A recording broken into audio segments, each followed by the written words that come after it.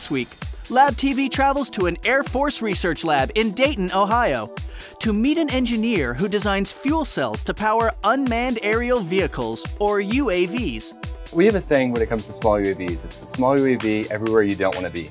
By using these in the field, we enable our guys to look over the hill, go look at a city, go recon a building, or whatever they need to do to keep them out of harm's way. This is the Raven UAV. It's a backpack portable UAV. It means it's about 4 to 5 pounds. It can be hand launched just by simply throwing it up in the air, operated by about 2 guys. The wingspan's about 4 feet, and as you see, it's pretty light. The UAV is flown using something very similar to a large Game Boy console. And then, depending on how the user wants to use it, they can downlink their video stream onto the computer, rewind, fast forward, do whatever they need to do. Like most UAVs, Ravens get their energy from batteries. But Mark and his team have developed a smarter way to power them, using fuel cells. I'm a chemical engineer by trade. We actually started out with a system for soldier portable power in the backpack.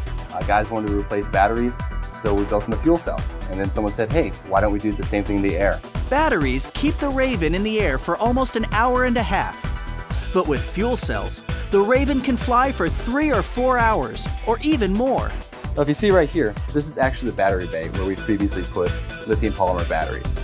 What we've been able to do is we've been able to develop a fuel cell that snaps right into that same battery bay. We're able to put a fairing right over the side, have it fit in, and now we have a fuel cell on a UAV. Most cars are powered by combustion engines. They burn gasoline, which causes gases to expand and run the motor. Batteries take chemicals and convert them into electrical energy, but they wear out. Fuel cells do both of these things even better. They take the hydrogen from any hydrocarbon fuel, like natural gas, methanol, or gasoline, and they use chemistry, not combustion, for power. A regular battery stores energy just in the chemical form. A fuel cell is basically a small generator. What it does is it takes whatever type of fuel you decide to use. There are many different types of fuel. We extract hydrogen gas from that fuel. Hydrogen gas then goes into our fuel cell right here and is stripped of its electrons. Now the electrons travel up to complete a circuit, and that's going to be our circuit right there, provide power to whatever it is we need, while the stripped hydrogen atoms proceed through the fuel cell and out here where they combine with ambient air, which contains oxygen. From this, the hydrogen plus combines with the O2, and you get H2O, otherwise known as water vapor. So a fuel cell converts the hydrogen and oxygen into water. And during that process, it creates electricity. And it also gives off CO2. And since the emissions are just water and CO2, fuel cells are easy on the environment. Plus, they're really quiet and a lot more efficient than combustion engines. This is actually our first generation fuel cell for the larger platform from about 2-3 years ago.